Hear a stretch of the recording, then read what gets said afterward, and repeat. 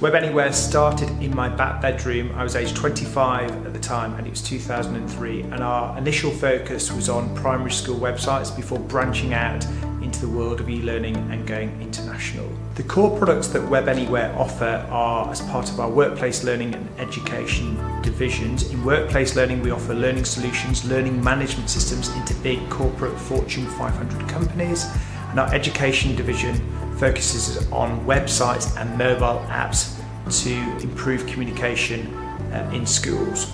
Webanywhere has grown quite a lot over the years, firstly in the UK market as we became the #1 provider of school websites within the country, before then going international. Our internationalisation and our growth in America has really catapulted the business to new levels with some of the brands that we work with over there.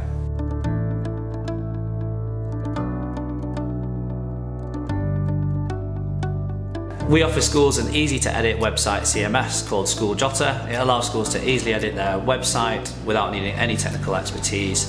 One of the great features of our mobile app is it's integrated with the website, so when updates that are being done regularly anyway, we'll send a push notification out to all parents, which naturally will increase parental engagement. Now there's a strong link between parents who are engaged more within school life and the attainment levels of their children and how well they do in schools. So within the corporate learning team at Webanywhere, we provide a broad range of different services. We offer solutions like learning management systems and e-learning. As well as that, we have a range of mobile-first platforms, including Watch and Learn and SoundBranch, which are video-based or audio-based platforms respectively. If you look at the world of work and the world of learning, it's changing, and I think the key word is on demand. Webanywhere wants to create software solutions that people love to use on a daily basis, and so we're really into on-demand podcasting, voice first and video solutions at the moment. So at our core offering is learning management systems and web portals, but we're very much focused in the world of podcasting, voice first and video on demand at the moment.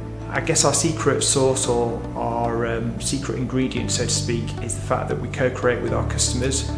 They'll have a problem, they'll need a solution, and we'll tailor make it to meet their needs. So we're always listening to our customers and we're always trying to stretch beyond their expectations.